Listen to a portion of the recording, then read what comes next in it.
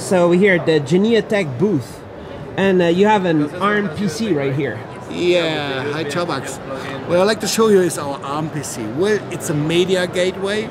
It's unbelievable. Let me turn it around a little bit, and you can see it some more. It's an industry-grade design. It's really a commercial design. And look at it, the back. You see HDMI in as well as HDMI out, but you see also WAN port and a LAN port. And what? We have really, it's more or less really a gateway, a home gateway.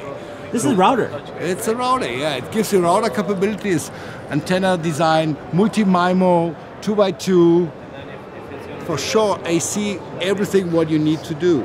It says ARM PC on the top. Why do you promote ARM so much?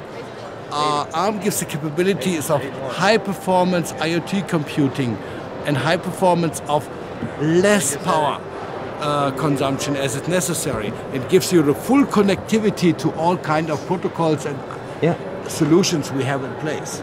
So the 1900 and the 1295 APC sample here, what we're showing here, the prototype, gives you full home gateway capabilities. It replaces your router in your home, and it directly hooks you up to the network itself. So, like the router companies are like, there's some big ones like Netgear, and also Synology is trying to do stuff. But now you're doing a totally different way to make a home gateway. Are you what is different that you're bringing? Well, the biggest difference what we bring in the the Android-based platform here. So Android? Yeah, we run an Android 6.0 on it, and it's hooked up directly to TV. It can be integrated hard drive. You do PVR functionality, but it also gives you access point functionality. We wouldn't replace, let's say, a router, which comes from the media, from the broadcaster itself, and from the telecommunication companies. But we give these capabilities to download and route and PVR your content you are watching on your TV or at your home. PVR, so you can HDMI input your TV box, like like say here in the US we talk about the dish box, a cable box, a cox box. You put it in and you control it directly over it. And you have a HDMI in interface, which means it comes in as just a window, and you also can run an overlay above it to watch your TV, which comes from your digital receiver. So this becomes your DVR? As well. This becomes another hotspot? It could be another hotspot. This becomes your Android set-top box. Yeah, and it adds you the capabilities. If you stream in the DVR, let's say, your digital content by your cable box, we redistribute it. So it means you can stream your content from this box, from this gateway, to anywhere in your home. Yes. This is really a remarkable design. So you have ITV functionality in there? We have ITV functionality in there. We say this is a NetStream functionality as well. But no tuner, right? No tuner, no need. Because we get the tuner functionality coming from the cable box, and from the cable box it comes in here, and we redistribute it to iPhone, iPads, and to any kind of streaming enabled device in your home. What's the ARM processor you're using? I cannot disclose. I'm very sorry. But it's a very powerful one. It's a very powerful one. And you're always in the forefront of using new ARM solutions, right? Yeah, we try to be, but we try to be mature. But you need also a lot of software capabilities to do so, as we do here with this model. It's not just about the newest, fastest ARM, then it's about mastering how to use everything from the ARM processor. Yeah, that's which is your specialty, right? So it's not only CPU power, it's GPU power, it's encoding and decoding power we're going to use here. And we need this encoding and decoding to do real transcoding to move it to other devices as well in your home. So it's a multimedia beast. More or less, let's say it's our beast. And you have some other beasts around here. What are you showing here? Yeah, okay. Here we have the APC1966. Yeah, that's really also, again, industry-grade design. Works. But is it for consumers or not, all this stuff? It can be also for consumers, but we always start from industry grade to make sure that we meet the highest standards. Yeah. So what we're going to do here, if you turn it around, for sure we have all the network capabilities. We have 3 HDMI. 3? 3 HDMI in. What? 3 in. 3 HDMI in Starbucks. You won't believe it? It's crazy, right? But what we want to do with this industry-grade design, also ARM-based for sure, yeah, to get 3 full HD or 4K video sources managed inside of it, redistribute it to your house anywhere you want, but also display it directly to a device.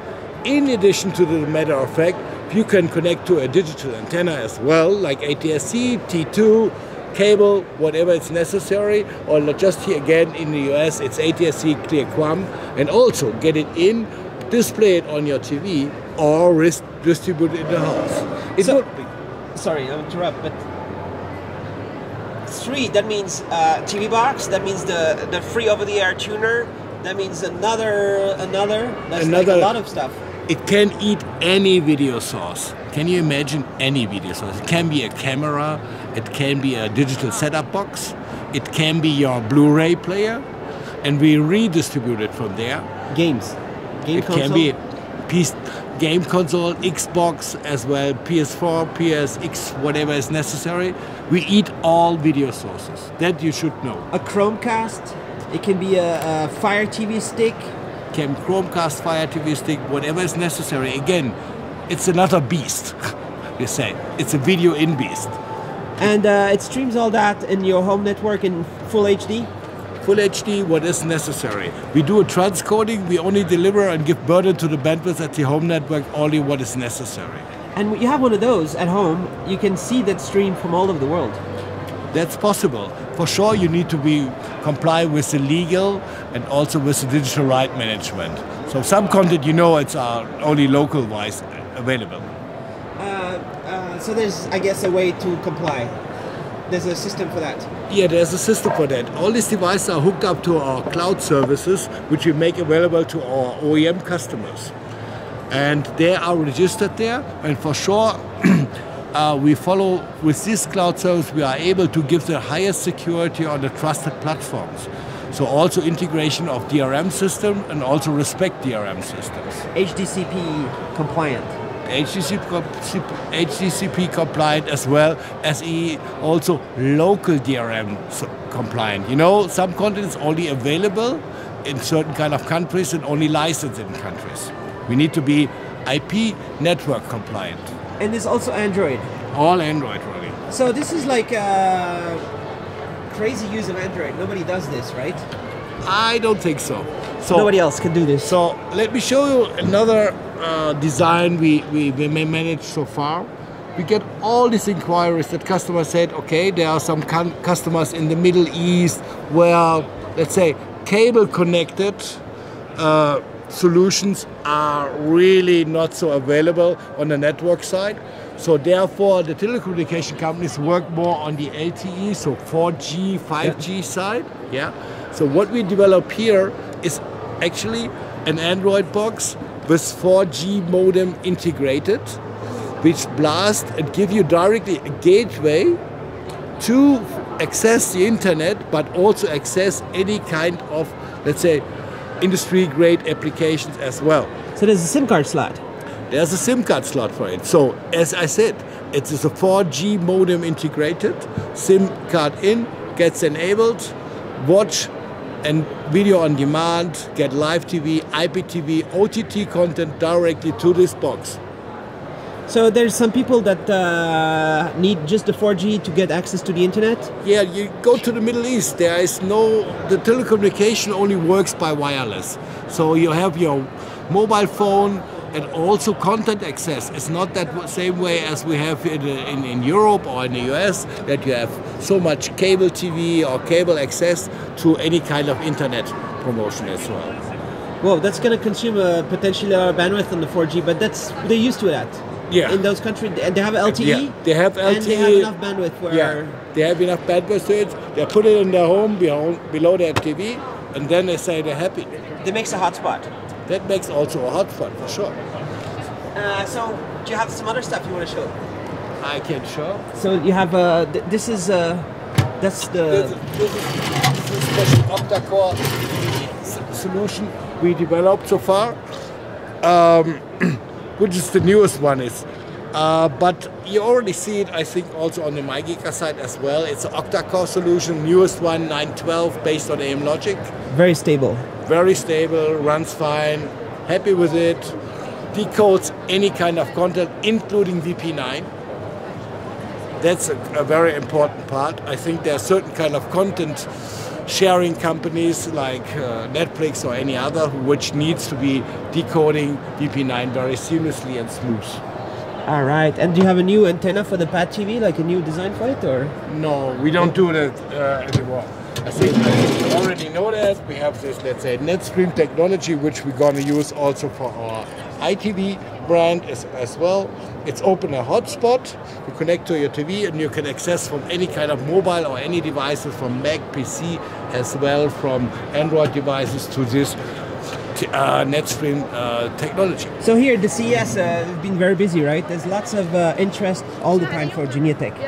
Lots of people thanks coming to here. our customers, they're always coming back to us. We are quite happy that they are.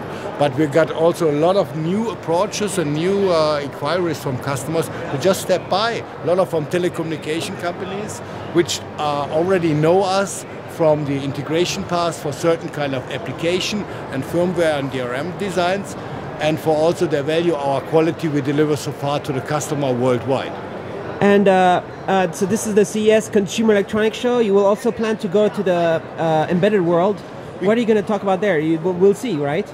Well, Embedded World will be a different story. This is all about Industry 4.0 and industry-grade solutions, where we will show there a lot of high-performance IoT solutions based on Qualcomm chipsets and also other chipsets as well, where we do and follow the integration paths for our customers. And all this kind of stuff, Android, Linux, custom platform. Yeah. You're experts in this. We try to do good things. We have 3 R&D centers, 1 in the US, 2 in China, fully new people on board. It's great to work with these guys.